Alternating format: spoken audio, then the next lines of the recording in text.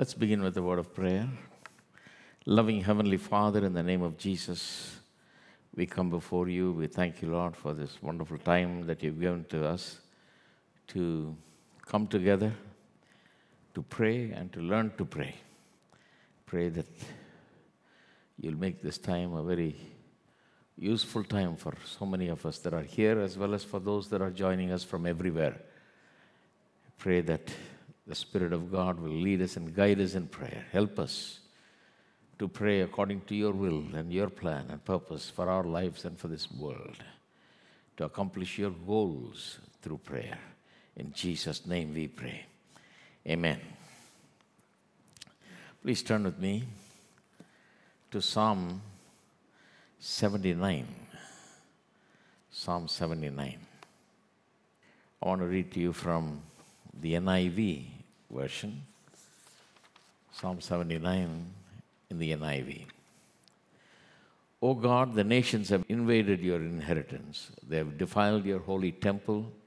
They have reduced Jerusalem to rubble. They have left the dead bodies of your servants as food for the birds of the sky, the flesh of your own people for the animals of the wild. They have poured out blood like water all around Jerusalem, and there is no one to bury the dead. We are objects of contempt to our neighbors, of scorn and derision to those around us. How long, Lord, will you be angry forever? How long will your jealousy burn like fire? Pour out your wrath on the nations that do not acknowledge you, on the kingdoms that do not call on your name, for they have devoured Jacob and devastated their homeland.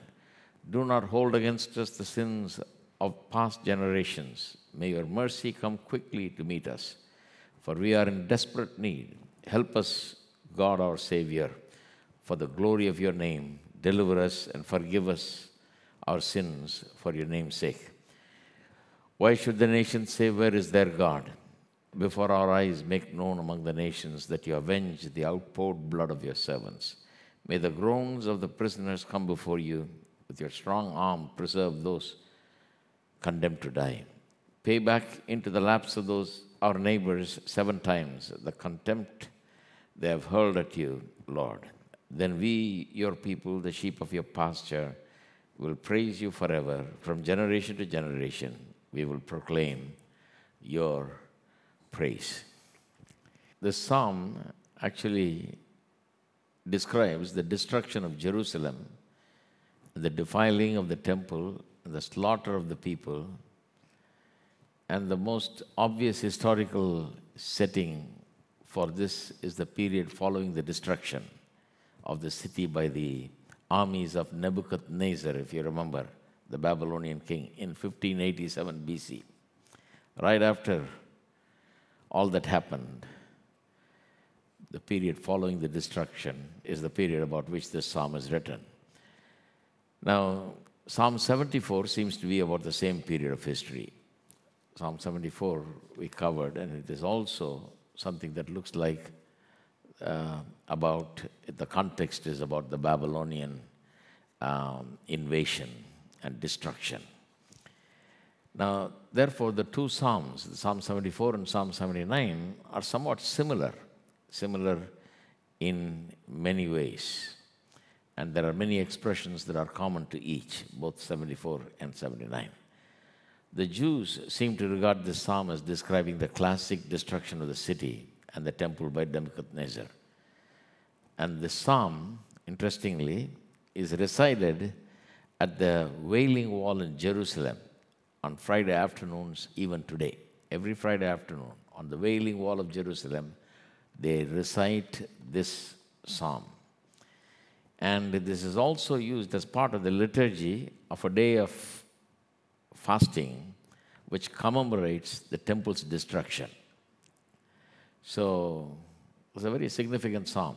If they are praying this every Friday at the Wailing Wall in Jerusalem, and if they are keeping it as part of the liturgy for the day which commemorates the destruction of Jerusalem, this psalm is a very significant psalm, very important psalm.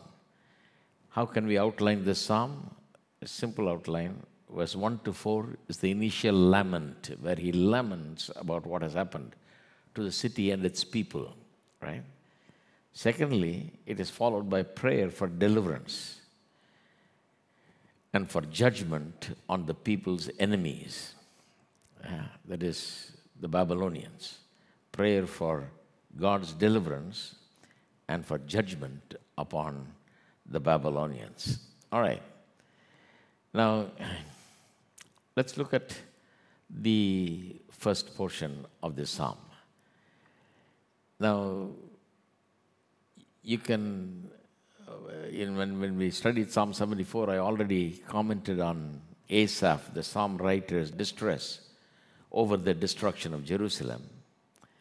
And in that psalm, if you remember, Asaph walked through the ruins of the desolate and abandoned city. He tells God, look, this is what they've done. This is where they entered and broke in. They set up their military standards over there. Then that is where they attacked the city. After they burned the temple, look at those ashes.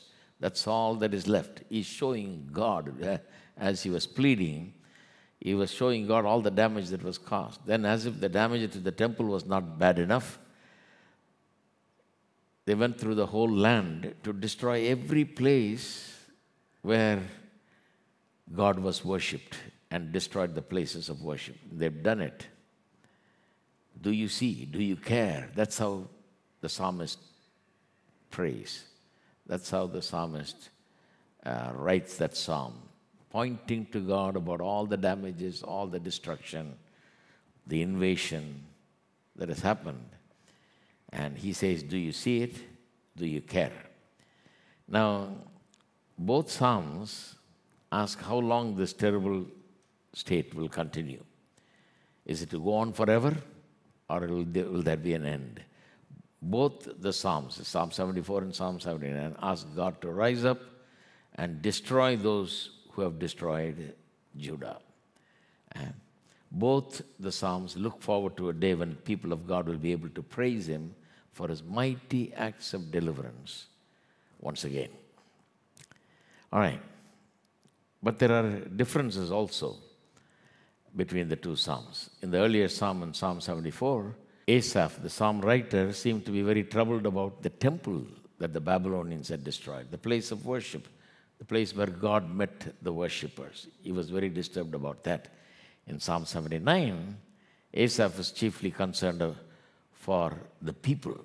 In 74, he is concerned about the temple. There also Asaph only is writing, and Psalm 79 is also Asaph's psalm. Here he is concerned for the people, for those who've been killed, whose bodies lie in the streets with no one to bury them. And he's concerned about those who were taken as prisoners and those who've been left desolate after the terrible destruction and slaughter. Now let me read to you verse 1 to 4. O God, the nations have invaded your inheritance. They've defiled your holy temple. They've reduced Jerusalem to rubble. They've given the dead bodies of your servants as food to the birds of the air, the flesh of your saints to the beasts of the earth. They have poured out blood like water all around Jerusalem, and there is none to bury the dead. We are objects of reproach to our neighbors, of scorn and derision to those around us. Now, you must realize that what Jeremiah prophesied in Jeremiah 7:33 has actually happened. Jeremiah already prophesied to the people of Judah that this is going to happen. It is because of their disobedience, their sins, that they were going to go through all of this. And it is a terrible disgrace when you're not able to even bury your dead. It's one thing that people are killed, but not even able to bury the dead. It's a terrible disgrace. So Jeremiah prophesied about a terrible calamity and disgrace that was going to happen to the people of Judah. Now, I don't think any of us have witnessed any kind of disaster in this magnitude, in this level. This is a different level. Bad things happen to us all sometimes. We get sick, or someone close to us dies, or some fire destroys something, some accident happens, and so on. So many things happen that bring some calamity and distress into our lives. But in this case, it seems like everything that could go wrong has gone wrong. Everything that could be destroyed has been destroyed. The destruction was a total destruction of a civilization. Just think about it. It was a political destruction because the nation no longer existed. There was no king now for Judah, no counselors, no people in authority, no army, completely left desolate. The destruction was also economic in nature because the land was devastated. They could not earn a living anymore. They could not trade. They could not do agriculture. No one to buy anything that may be produced there and so on. The destruction was also social in nature. Families were wiped out, and there was no one who had not lost a husband or father or mother, wife or children in the conflict. Death all over. Every family experienced some kind of a loss of some important loved one. The destruction was also religious because the temple was destroyed. The place of worship is now gone. It has been desecrated. And worship has ceased throughout the land. So it's political, economic, social, and religious. Destruction of the entire civilization. A lot of us have experienced some kind of loss, but this is tremendous loss. This is loss beyond anything that we can imagine. The whole nation, whole civilization, whole culture has been decimated, destroyed. And every house there is wailing, there is crying, there is mourning, there is fear, there is terror, and so on.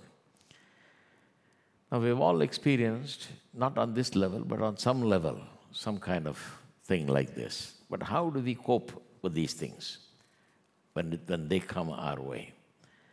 This psalm doesn't give us an answer in words to that question. But the psalm itself is the answer. The psalm itself gives us the answer without giving us the answer in words. That is what is interesting about this psalm.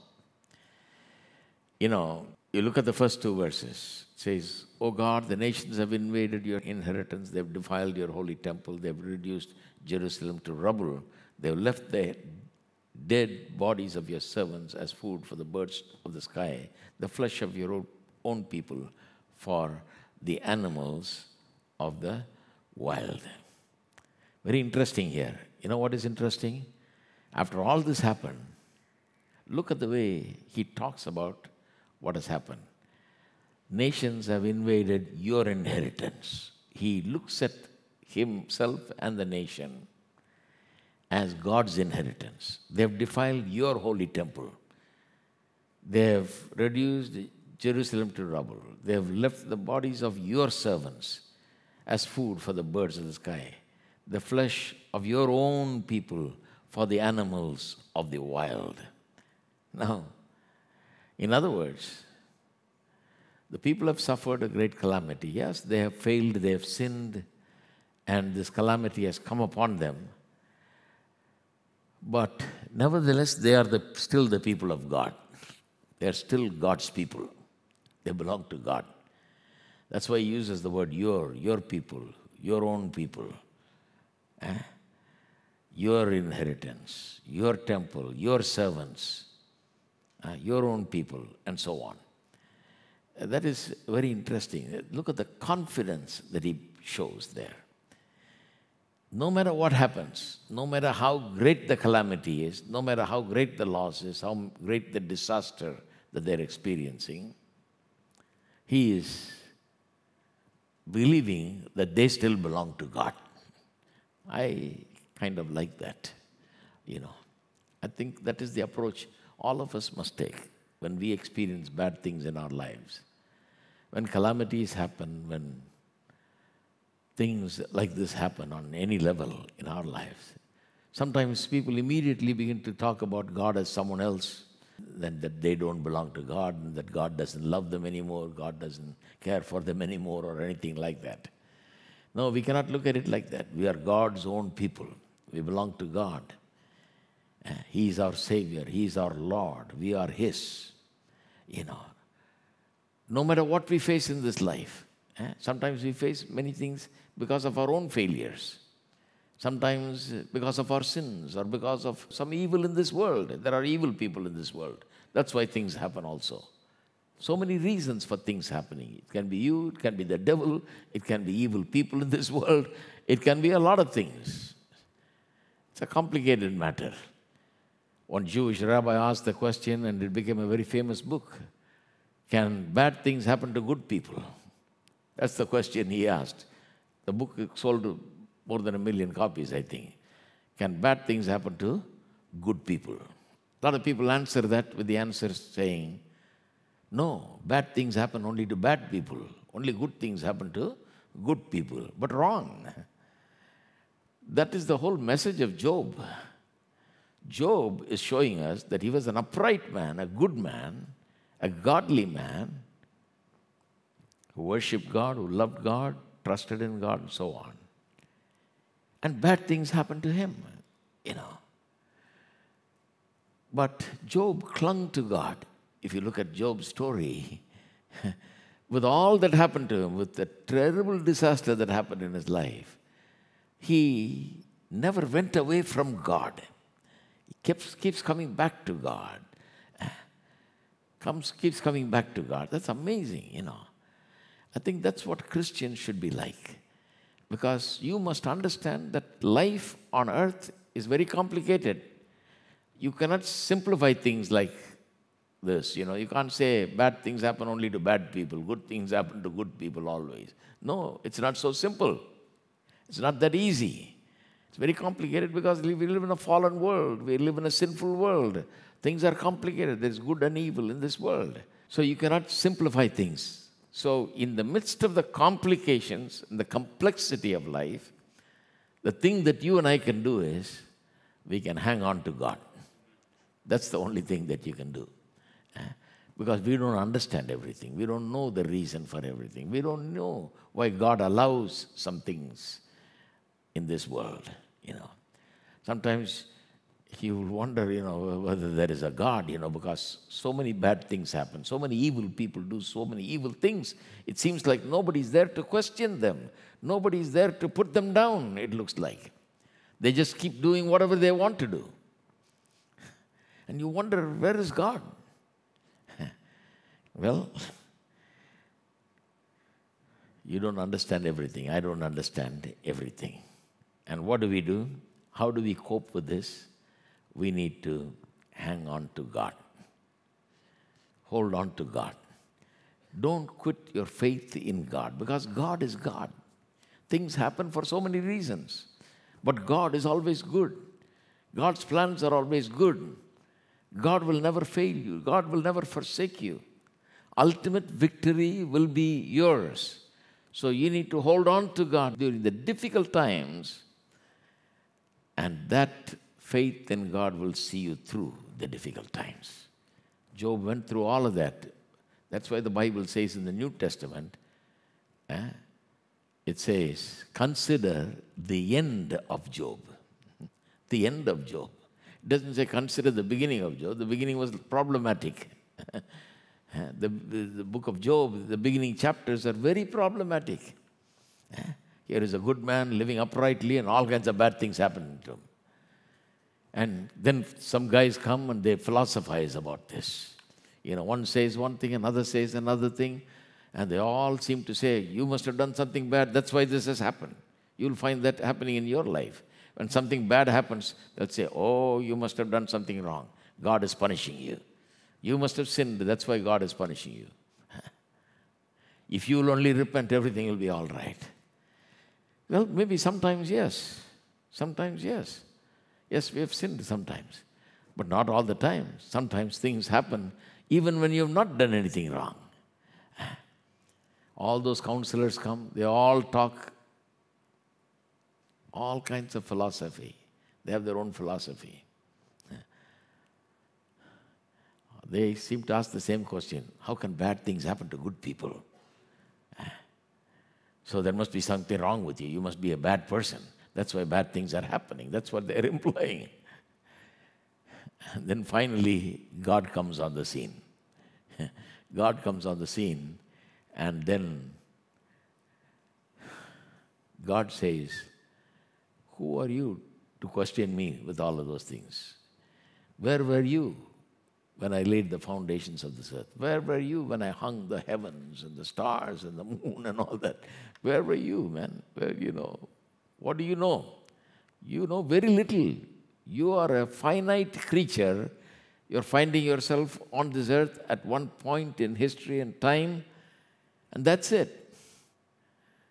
But He is eternal God. He knows everything. You belong to a certain time, just a few years on this earth, 70, 80 years, 90, maybe 100, nothing more than that. But God is there forever and ever. And you're trying to figure out why things happened. How can you understand? That's the ultimate end of what God is saying to Job. Then Job says, I will shut my mouth. I've spoken things that I did not understand. I did not comprehend. I will shut my mouth because I've been wrong in speaking some things.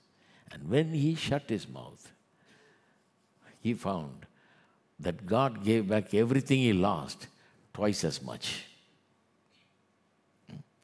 Twice as much. Everything. Double. Double of all the damages that was caused to him.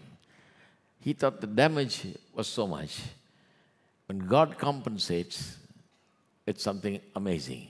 Double of everything. Even the insurance company won't give you that much. That's why they have such big buildings. Because they earn a lot from you. They won't give you so much. But God gives you double for your loss. Double for your loss.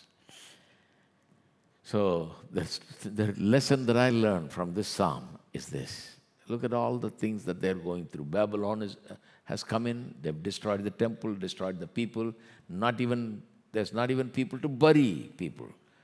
People's bodies are laying all around. Blood is shed all over the town, all over the city. City is destroyed. Temple is destroyed, desecrated. In every home there is death. In every home there is wailing. People have been taken captive. But look at the way this man prays. He says, "Oh God, the nations have invaded your inheritance." He calls himself God's inheritance. He calls his nation as God's inheritance. He talks about the dead bodies of your servants, he says. He says, the flesh of your own people were thrown to the animals of the wild. He's not saying they threw the people to the wild. He's saying the flesh of your own people. He looks at him and the entire nation and the people of Judah as belonging to God. Do you belong to God today? Do you belong to God? I think that's a very good way to pray. Very good way to pray. Let us pray. Let's take time to pray. No matter what you're going through, what the trouble is in your life, recognize and acknowledge the fact that you belong to God. You are owned by God. You're God's own possession. You're God's inheritance. Even if all kinds of bad things have happened to you, you belong to God. The way you should come to God in prayer is just like this psalmist, claiming to be his inheritance, his child, his son, his daughter. Oh, thank you, Father. Thank you, Lord. What a privilege it is. What a privilege it is, oh God, to know that the maker of heaven and earth is our Father. Our Father. We are his inheritance. That we are his people, his own people, his covenant people. Oh, we thank you, Father. We thank you. We are your own, oh God. We are your inheritance. We are your people. Sometimes we've done wrong. Sometimes we've sinned. Sometimes we are not so perfect. Sometimes things happen because we are not so perfect. Sometimes things happen because of other evil people that is there in our lives. Sometimes things happen because of the devil and what he's trying to do against us. But we don't know. I pray that you'll help us to keep a focus on who we are today. Of who we are today. That each one of us, no matter who we are, no matter how wrong we have gone sometimes, no matter how much we have failed in our lives, no matter whether we are perfect or not so perfect, how imperfect we are, doesn't matter. We belong to you, O God. Just like the people of Israel belong to you by a covenant, we belong to you, O God. We are yours. We are your inheritance. And ultimately we will see a victorious end in our lives. You will even change us. You will even transform us. You will even get us back to yourself. You will even change us and help us to leave our sins to follow you more perfectly. We thank you, we thank you, we thank you, Father. We are yours. We are yours, and nothing in this world can cancel that. We are born of God. We are in the family of God. We are in the family of God, and nothing in this world, nothing that we do or nothing that anybody does can change that fact that we are your children. We rest assured today on that fact that we are your children. We are your children, O God. We thank you that we are your children. Thank you, Father. All right. The next stanza is from verse 5 all the way to 12. Actually 5 to 8 is one stanza, 9 to 12 is another, but we're going to put it together because the whole thing is a prayer of Asaph to God. So since it's a prayer and it's quite a, it goes all the way from 5 to 12, we're going to put it together. Now, look at verse 5. Look at how he prays. How long, O Lord, will you be angry forever? He asks different questions. The first question he asks is, how long, O Lord, will you be angry forever? How long will your jealousy burn like fire? Now, this is the same question that's asked in Psalm 74 also. That psalm is also from the same context of Babylonian destruction. Yeah. And it emphasizes the word forever. Will you be angry forever? And the next stanza asks, in verse 10, why should the nations say, where is their God? Now, both these questions are appealing to God for help for his people and appealing to God to punish their enemies. They're asking for help and asking God to punish. Asking God to help the people of God, asking God to punish the enemies. That's what these prayers are about. And there are 4 important questions, confessions or statements in these verses. 4 questions, confessions, or statements. The first one is, how long will this punishment last? That's in verse 5, right? How long, Lord? That means, how long will this punishment last? The Babylonian captivity happened as a result of their own sin, and it's a punishment for their sin. And this is a big question. And this is the question that dominates Psalm 74 also, which is written in the same context of Babylonian invasion. And this is often the question asked by God's suffering people or persecuted people. They don't complain that their treatment by God is unjust. These people know that they are sinners. It's their sin that has brought them to this. They know they've repeatedly sinned in thought, word, and deed. They know that God has been merciful to them so far. They know they have suffered much less than they actually deserve. They deserve far greater suffering. But they know for what they have done, they're only suffering very little. God is merciful, but still they are hurting and hoping that this punishment will not go on forever. How long, O Lord, is their question? The martyrs in Revelation 6, verse 10, talking about the martyrs in the end times. It talks about how they will ask the same question. How long, sovereign Lord, holy and true, until you judge the inhabitants of the earth and avenge your blood? It's a very important question. How long? I'm sure some of you have asked the question when you're going through things. How long? How long, Lord? How long should I put up with this? How long is this going to last? People living in persecuted situations, countries and places where they're experiencing tremendous tribulation and persecution, asking the question, how long? How long? St. Augustine, very interesting person, very important person in the Christian history, asked this question.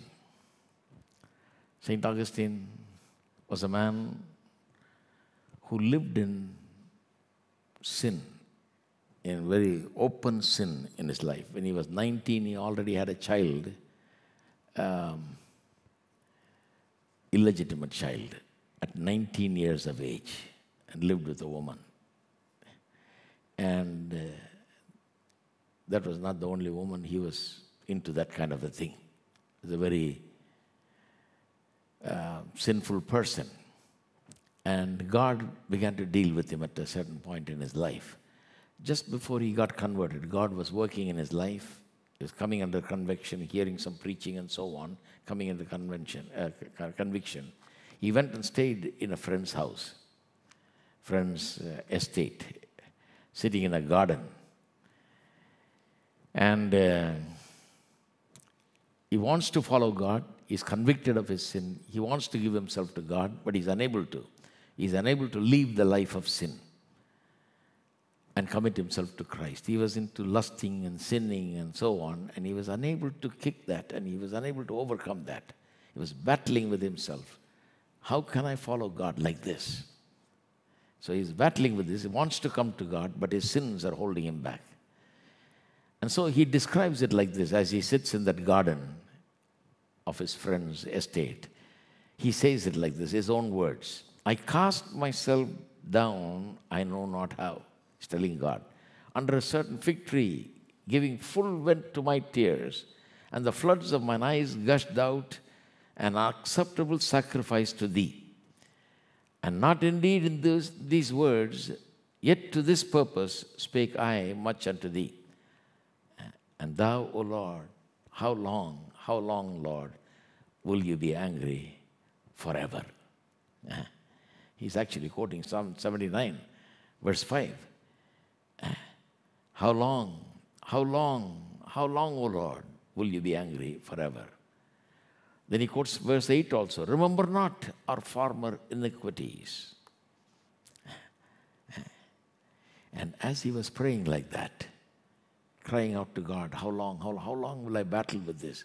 I want to kick this habit. I want to finish with this. I want to live a different kind of life. Help me. How long should I go on like this? As he was crying out like this, he heard a child singing the words, Tolle lege, in Latin. That means take up and read. Tolle lege. A child is singing Tolle lege, which means take up and read. And immediately after this, he goes and picks up a Bible that was there in the garden and opened it at random, just opened it out of the blue, and came upon these words from Romans 13. Romans 13, verse 13 to 14. Remember, he's a very sinful person, lusting after women, living with a woman at 19 years of age, already having an illegitimate child, that kind of a person.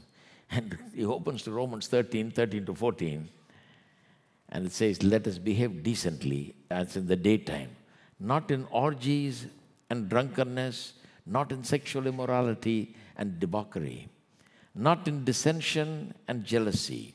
Rather, clothe yourselves with the Lord Jesus Christ. And do not think about how to gratify the desires of the sinful nature. Amazing. Just open the Bible out of the blue. And here he's reading a verse, and that says, let's behave decently as in daytime. Not in orgies and drunkenness, not in sexual immorality or debauchery, not in dissension and jealousy. Clothe yourselves with the Lord Jesus Christ. Don't think about how to gratify your sinful desires or desires of the sinful nature. He was touched. See, the Word. See, we are born again by the Word of God. The Word comes in. It's the Word that created the heaven and earth, right? God said, let there be light, and there was light. This Word, I think God sent this Word to him. When you normally read it, it doesn't happen. But when God is working through that Word, the words that he reached got into him, and something happened. The chain of sin was broken that day. This man who lived such an evil life, his mother used to cry, it seems, because of the ways of this young fellow. Just a teenager, but living in such sin. Will not listen to anybody, will not budge. Mother used to pray and cry. Nothing happened. That day when the Word of God came to him like this, the chain of sin was broken forever. He became Saint Augustine. Can you believe that? A guy like that became Saint Augustine, and he is the greatest teacher after the first century the apostles taught. He became one of the greatest teachers of Christian doctrine. Later on, when the Protestant movement comes up, Luther, Calvin, all of them, they based their teachings on what Augustine taught. What Augustine taught about God, man, sin, salvation, all of those things. Anybody writing about anything in theology about these subjects cannot go without quoting Augustine. Augustine was a tremendous man of God. He became the bishop of a region there later on. It's called Saint Augustine. Lived in the 4th and the 5th century, end of the 4th century and beginning of the 5th century. Amazing. How long is the question that he asked? He's had enough with sin. For a time he's been under conviction. For a time he's battling his own sin and sinful nature. How long? How long? He asked. God showed him that it's not forever. When God intervenes, it comes to an end. So I want to tell you, no matter what you're going through, the time will come when you'll be able to praise God once again in victory. You may be experiencing difficulties, challenges, problems, sorrow, sadness, battling through so many issues. You're asking the question, how long? How long? And the Bible says that it'll never be more than you can bear. God will make sure that things don't get so bad that you cannot bear them anymore. No. God will intervene. God will help you. And God will bring you through. And you will praise God. You believe that? Let's pray. Let's thank God because God will come through in our lives. It won't be long. It won't be long for God's answers to be made manifest in our lives. No matter what you're waiting for, what your cry is about. You may be crying, how long? And God is near. His answers will come in your life. You will never be disappointed. He will not let you down. Thank you, Father. Thank you, Lord, for that assurance for each one of us, oh God, that when we face difficult times, when we face struggles, when we face the attacks of the enemy, when we face battles of our lives, we know that it may seem like long, but it will not be forever because you are a God who comes there in the right time, in the right way, rescues us, delivers us. Oh, we thank you, Father. Thank you. Thank you for your rescuing. Thank you for your deliverance. Thank you. Thank you for coming in and intervening in our lives at the right point in our lives, oh God. You'll never let us down. You hear our cry. Thank you, Father.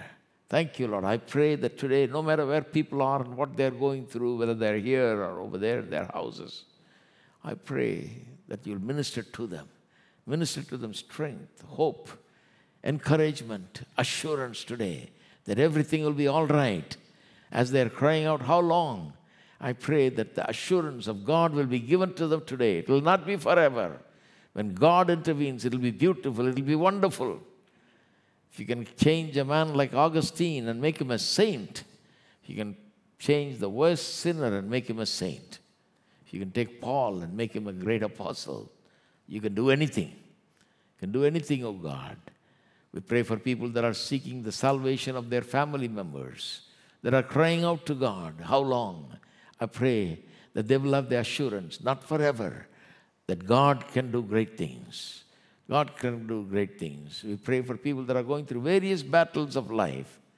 May they have the assurance today that God will intervene, that God will make it right, that God is great and God is wonderful. When He intervenes, everything changes.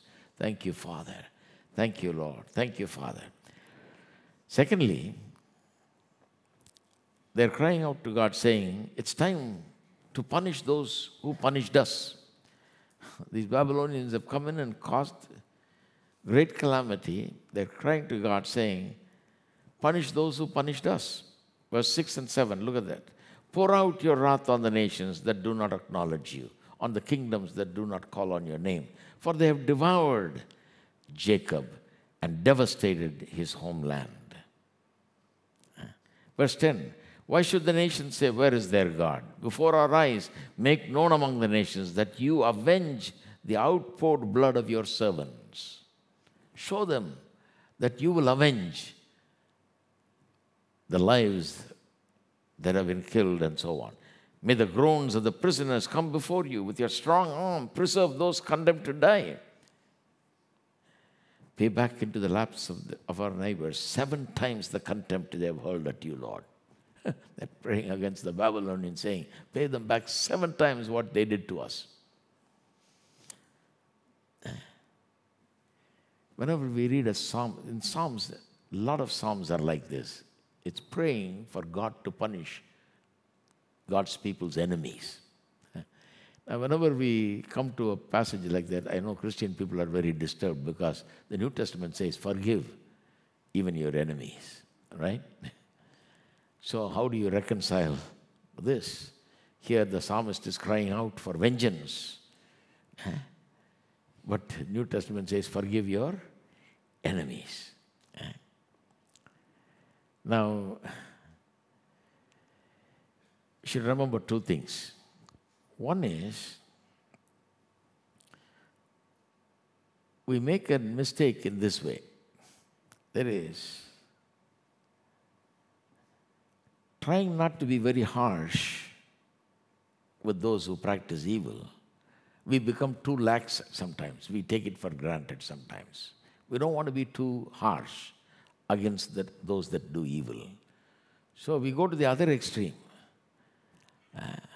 We become too kind and let them do all the evil and do not worry about justice that must be done.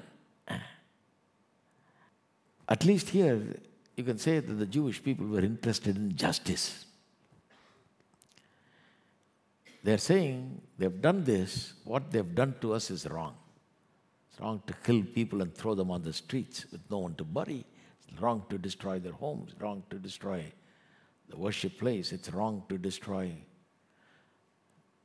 a land, a country, especially God's people, God's covenant people. It's wrong. It's wrong. They want justice. That is why it is right. It is not a prayer of hate. It is a prayer for justice. Is there a God? Will He do justice? Is there justice? Should sinners be punished? That is the question here. Secondly, we need to remember, regardless of the attitude we take, justice is going to be done.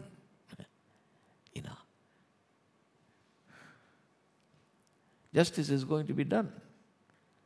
Now, you may be very kind to the evil people and be nice to them and let them go. But justice is going to be done. God is going to do justice. One day they're going to answer God. God sees the evil and He will punish it. The Bible says the blood of the martyrs will be avenged. Have you read that in Revelation? It will be avenged. Every good and evil deed will receive their appropriate rewards. We live in an age of grace. God is gracious. And that is why when people do evil things, we wonder, where is God? Why is not God doing something? Sometimes I see people do some things, I wish God will send some lightning and strike them down. I've thought like that. My God, look at the evil of these people. Just send some lightning and strike them dead, Lord. I've thought. But God is gracious. Thank God I'm not God. I would have sent it a long time ago on some people that I know. But God is very gracious. He's not like us. He's patient. He's long-suffering. But that doesn't mean that He's endlessly patient. He is long-suffering, but that doesn't mean that there is no judgment, that there is no hell, there is no punishment for evil deeds that are done against God's people today. Martyr's life will be avenged. Every evil done against God's people, God's work,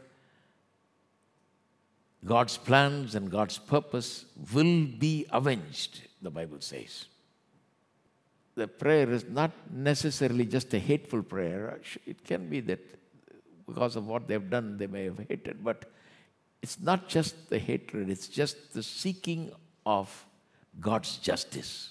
That's what is happening here. That is why they're praying, saying, pour out your wrath upon the nations that do not acknowledge you, on the kingdoms that do not call on your name. Because they have devoured Jacob and devastated his homeland. That's what they're saying. They've touched God's anointed. Pour out your wrath, O Lord. Look what they've done. Pay back into the laps of our neighbors 7 times the contempt they've hurled at you. Very interesting. The contempt they've hurled at you. Because these invaders, these Babylonians, oftentimes they speak like that. You read in the Old Testament, they speak like that. Let's see which God will save you. Nebuchadnezzar, remember? He built a big statue and said everybody should worship that, otherwise I'll throw you into the fire. If you don't worship, let's see which God will save you. He told the Hebrew children, let's see whether your God will save you. Who's your God? What are you talking about? Will your God save you? So the people are praying, saying, pay back into the laps of our neighbors 7 times the contempt they've hurled at you. Some people will open their mouth and say, let God strike me dead. Let God put a curse on me. Let's see what your God will do. I pity those people that talk like that. I pity those people that talk like that. You hear people talk like that every day. Let God strike me dead, let God put a curse on. As if they're so righteous. How could God ever do something like that to me? That they're so truthful, they're so genuine and all that. Nonsense. Every sin will be judged. Every sinner will be judged. Every sin will be punished. That's what the Bible teaches. Amen. So that is what the prayer is all about. That's what the prayer is all about. They're helpless. They're not able to do anything, but they're crying out to God saying, God, you punish them. And I believe today that God will punish everyone that acts against God's purposes. That's for sure. That is for sure. That's why I pity people that act against God and dare to challenge God and come against God's purposes. All right. Thirdly, forgive us our sins. Verse 8. Do not hold against us the sins of past generations. May your mercy come quickly to meet us. We're in desperate need. Help us, God, our Savior, for the glory of your name. Deliver us and forgive our sins for your name's sake. Forgive our sins. Now, every true prayer should have within it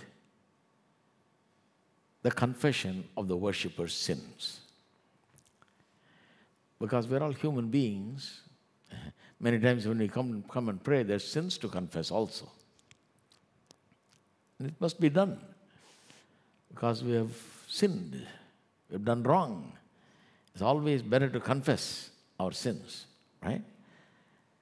If you sinned, confess your sins, the Bible says. And He is just and righteous to cleanse you from all unrighteousness. So every prayer has this part of the sinner confessing sin. You remember the Pharisee and the tax collector coming in prayer. The Pharisee says, he talks about himself, how good he is, how much he prays, how many times he fasts every week, and how much he gives in tithe, and all that. And right next to him standing a tax collector who was considered a terrible sinner in those days. He prays saying, Lord, help me, have mercy on me, a sinner.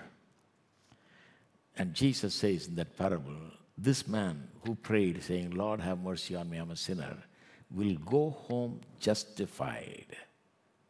In other words, he will go home just as if he had never sinned.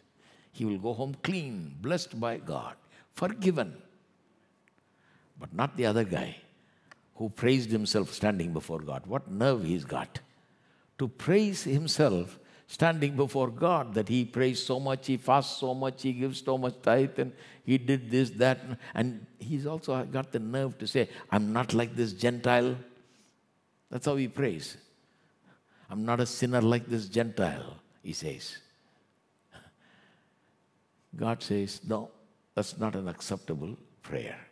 One of this psalm's most important features is that this psalm acknowledges the sin of God's people. This psalm is not saying, see, a lot of times people don't want to acknowledge their sin.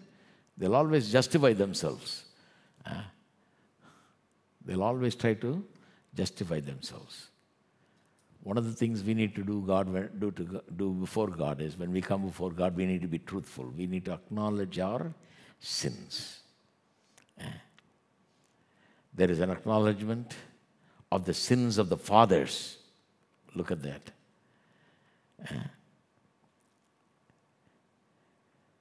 That is why Jerusalem was destroyed. They realized that. So they're talking about the sins of their fathers. Do not hold against us the sins of past generations, they're saying. There is an acknowledgement of people's own present time sins. Because verse 9 says, deliver us and forgive us our sins for your name. That's their sins they're talking about. Their previous generation's sins, their sins. They've suffered the destruction of their entire civilization, politically, economically, socially, and religiously. They've suffered in every way. But they do not ever say, open their mouth and say that they did not actually deserve it. They know they deserved it. They deserved this and much more. Instead of excusing their sins, which is what a lot of time people try to do, the psalmist acknowledges them and pleads for forgiveness. Now that word forgiveness, forgive our sins, forgive our sins. If you just check that word forgive in Hebrew language, it immediately shows up. The word forgive means cover over, pacify, propitiate. We've been talking about it on Tuesday nights, right? The wrath of God is upon the sinner. So forgive means, Lord, let your wrath be averted.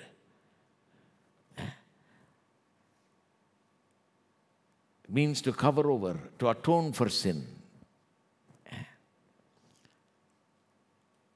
And atone for sins by legal rituals.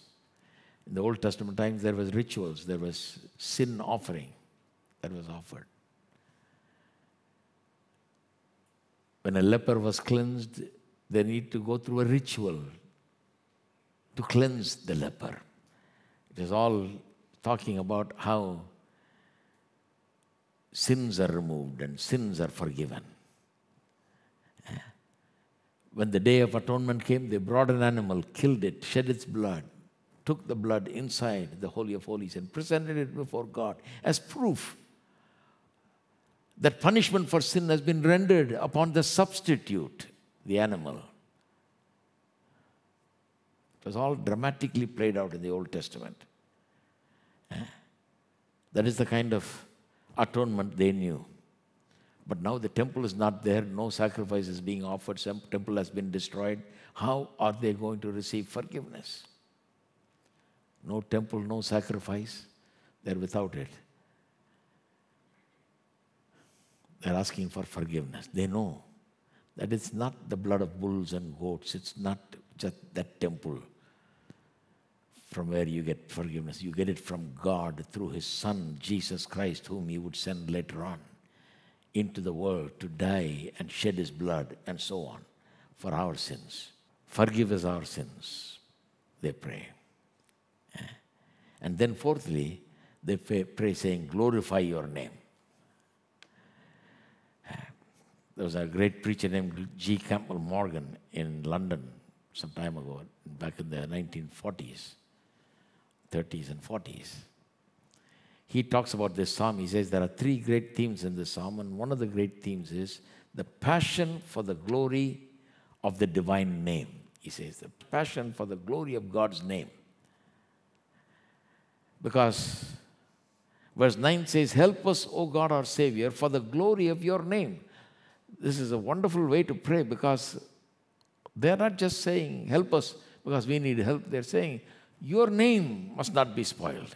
For the glory of your name. God's glory is the reason why we are blessed. The people of Israel were blessed because of God's glory. God wanted to glorify Himself, show who He is to the world. That is why He blessed the people of Israel, so that nations will see Israel and know the living God. He wanted to make them a showpiece. The glory of God. They need to live for the glory of God. We need to live for the glory of God. So when we pray, the glory of God must be our big concern. It's not that our need must be met, that our problem must be solved, but God's glory must be seen. Those around us must see the glory of God. That's the essence of successful prayer. The glory of God. Our salvation brings glory to God. Our deliverance brings glory to God. Our healing brings glory to God. The fact that we don't die but will live brings glory to God. The fact that we are blessed brings glory to God. It's the glory to God. It's not what our need is. It's the glory to God. Shall we all stand up together and pray that God will be glorified in every way in our lives, through many ways, as our needs are met, as our problems are solved, as our prayers are heard, as answers are given. The greatest thing is that God is glorified. God must be glorified in our lives. Let's pray. Father God, we thank you. Oh, we thank you for you do not share your glory with anyone. The benefits are ours, but the glory is yours. We enjoy the benefit of healing. We enjoy the benefit of salvation. We need healing. We need salvation. We need for our problems to be solved. And when it is solved, when healing comes, when deliverance comes, we are blessed. We are blessed. We enjoy the benefits, but glory belongs to you. Through that you are glorified. Through that those around us see the glory of God. Oh, your glory is magnified before people. Who you are, what a loving God you are. What a great God you are. What a promise-keeping God you are is seen by all the people. Oh, thank you, Father. Help us to pray in that manner, having concern for the glory of God, being very passionate for the glory of God, the passion for the glory of your divine name. Oh, your name must be glorified. Your name must be lifted up in this nation, in this city, in this area. Your name must be glorified and lifted up, magnified. Your name must be lifted up in our families, in our homes, in our surroundings, in our workplaces, in everything that we are involved in. Your name must be lifted up. Your name must be glorified. Help us to be passionate about the glory of your name, O God. May your name be glorified. Help us to live for your glory, with a passion for your glory. Oh, thank you, Father. Thank you, Lord. Help us to order our prayers in that way. Everything we ask is for your glory. Everything we receive is for your glory. Every good thing that happens to us is for your glory. Help us never to forget it. We give you all the glory. May you be glorified. May your name be glorified in our lives. We pray your blessings upon people, O God. Bless them immensely in spirit, soul, and body, in the work of their hands, in every area of their lives. Just as we heard today, maybe there are those that are crying out saying, how long, God, being in trouble, in distress, in problems.